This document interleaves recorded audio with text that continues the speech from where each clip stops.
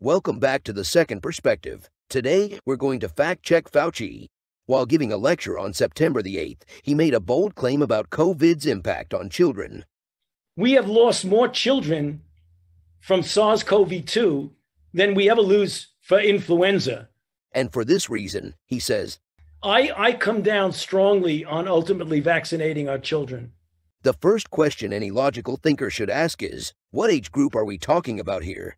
To find the answer, we head over to the CDC's weekly updates, scroll down to Table 1, and there we can see that he was referring to a large group, ranging from babies to 17-year-olds. There are two things to take note of here. Firstly, as of September the 8th, 2021, the group under 17 years of age had 412 deaths involving COVID. Secondly, there is a little note indicated by this number in brackets. Scroll just below this table and we learn that not all of the deaths in this table are actually confirmed COVID. Some are simply presumed based on symptoms. This is high-quality medicine here. But sarcasm aside, the implication is that there were actually less than 412 COVID deaths in this group. How much less, we'll probably never know, but one thing we do know is how many in this group died if they were healthy. I'll let a professor from the Johns Hopkins Medical School explain. Tell us how many healthy kids died, because that makes a big difference. We looked at 48,000 COVID cases in healthy kids, and no healthy kid died. No healthy kid died of COVID. The mortality rate was 0 among healthy kids. So now we see the picture more clearly. The COVID deaths over the past 18 months has ranged from 0 for healthy children up to a likely maximum of 412 for those who were less healthy. The only remaining piece of data we need is the deaths caused by the flu. For this, we go to the CDC's page on influenza disease burden, click on past season estimates, and find the most devastating year of influenza. In our case, that was the winter encompassing the end of 2012 to early 2013.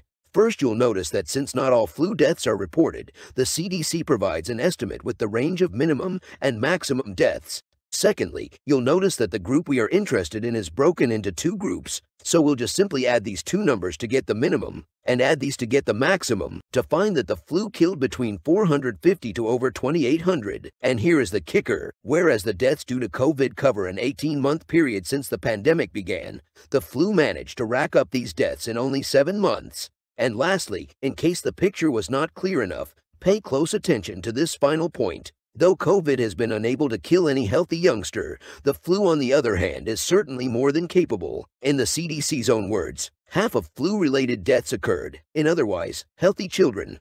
Though we'd really love to conclude with an evidence-based summary, we have unfortunately used up our independent thinking allowance for the day. We'll therefore have to redirect you back to the most trustworthy man on the planet. So, once more with feeling, here is the expert opinion.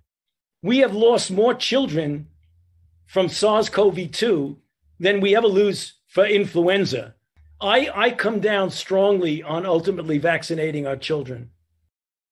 If you enjoyed this content, be sure to subscribe and visit our channel for more videos on The Second Perspective.